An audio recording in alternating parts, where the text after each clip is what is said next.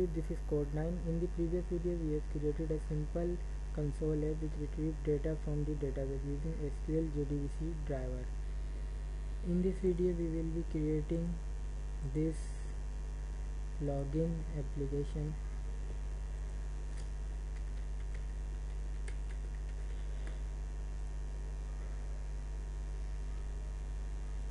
Let's start. I have created another project named as login. Let's add some forms in it. Go to other. If you don't see this option, you have to install window builder tool for your Eclipse. And add another form. Name it as main.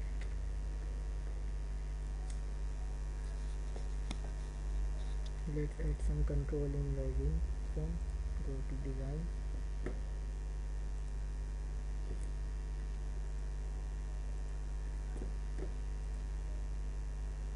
Expand it. Add absolute layout. Add a label. Username. jdbc. Name it as username.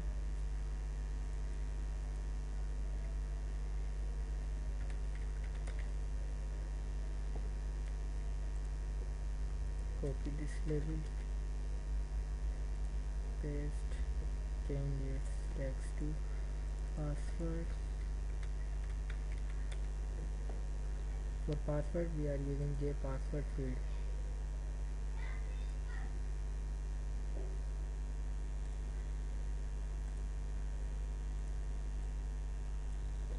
Now we need a button.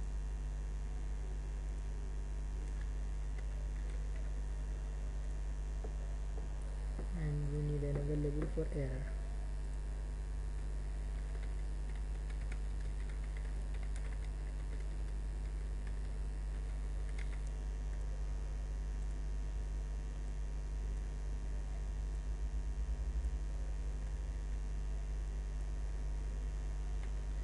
We are done with this form. Now add some control in main. Switch to design view. Add absolute layout. I am adding just simple label which shows a text after login.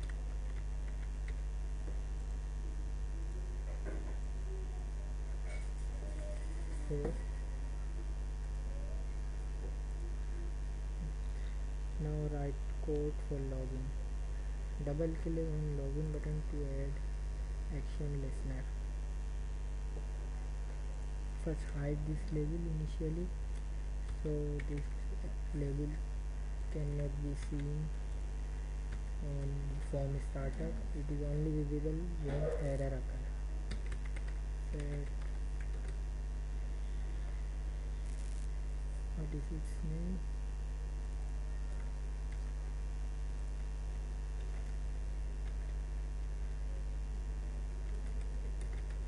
Equal to false, and also we need to declare it as global variable so we can use in our action listener of login button.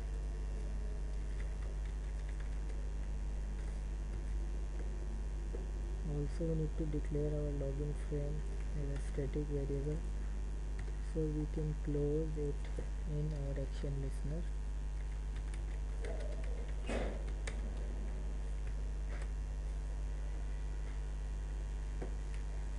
As you can see, we have to write this code for connection. We don't want to write this code again and again where we need to connect to SQL.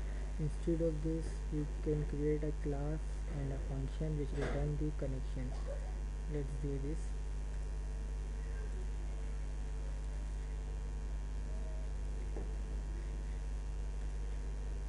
Name it as my connection.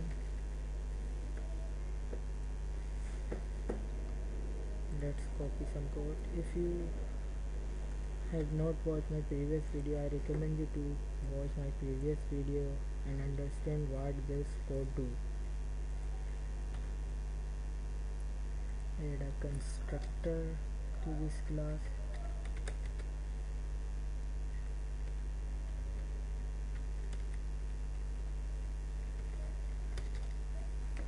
declare all these variables in the constructor.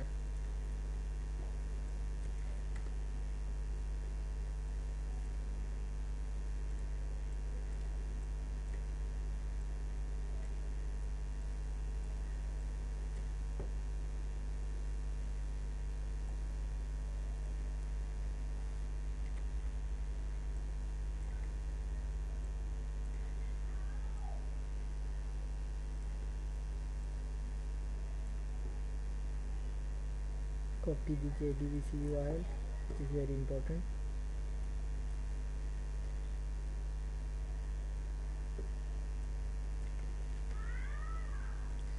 Now let's add a function which return connection variable. Public connection get copy connection code. I again recommend you to watch my first video.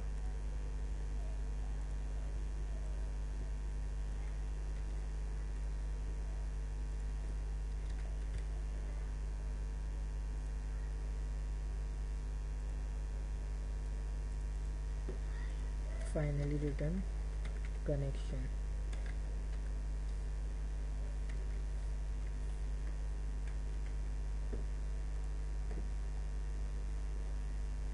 In our action listener, create object of connection class.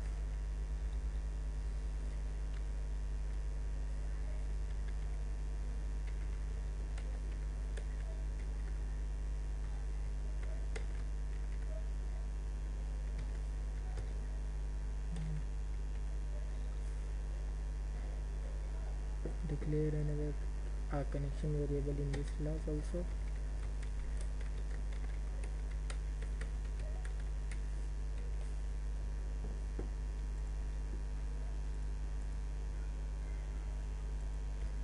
Initialize with connection from my connection class.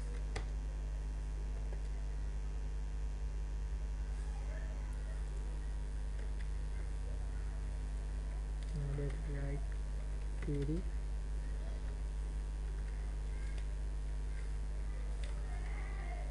Select all from user where user ID equal to question mark and password equal to question mark.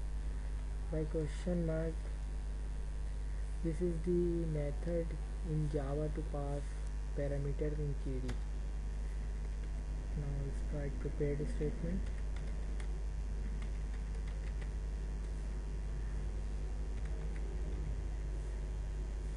And dot prepare statement, pass the query variable. Import the package. Surround with try catch.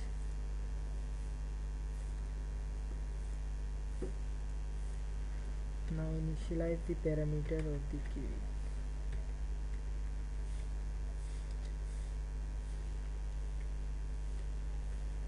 If parameters are string, we need to set string.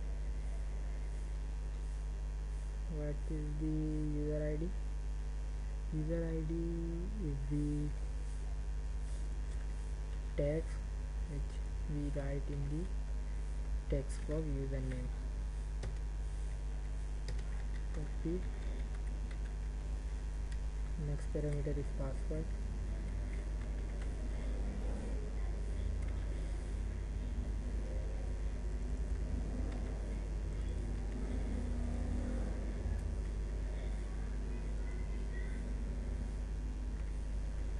Actually it is password field.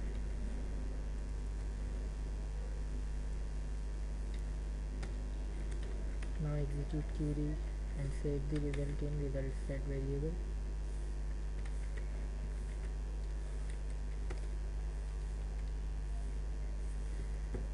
Import the package from the try catch.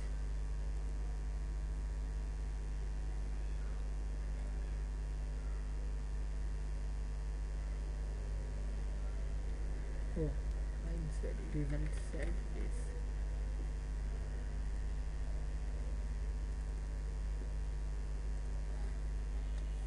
Declare integer variable integer I equal to 0 while result set has row increment I by 1. Now check if username is correct.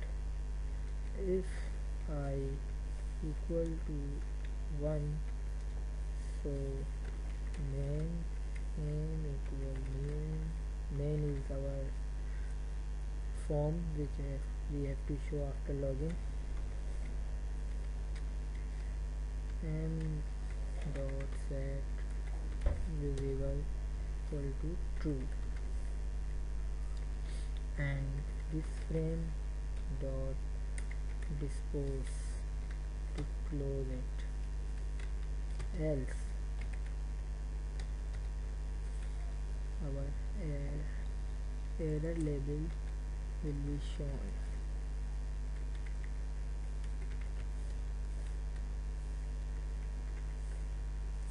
Let's save it and run it.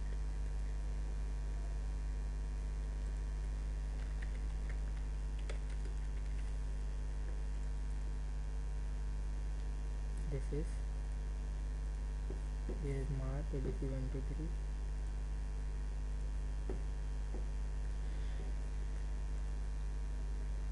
At this stage, this login is not cache sensitive. If I write mark M capital ABC space 123,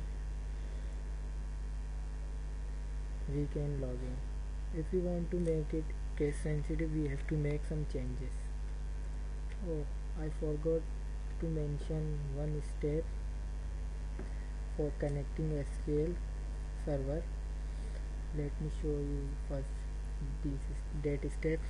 Go to build path. We have to add a jar file of jdbc driver. Actually, I have already added it. Add external jar and select sql jdbc.jar. You can download it from the internet.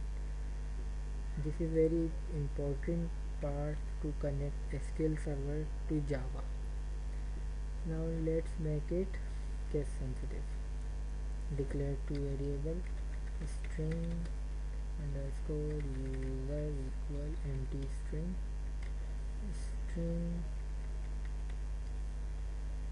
underscore path equal empty string.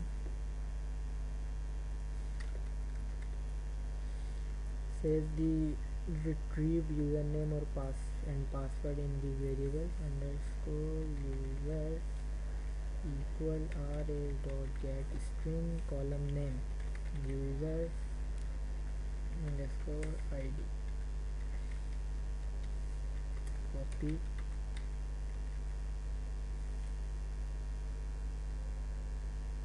column name will be string. Other column name is password. Save it in password variable. Now let's change if condition. If underscore user dot equals username dot get text and operator underscore pass dot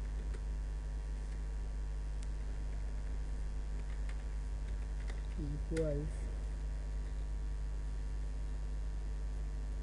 password field dot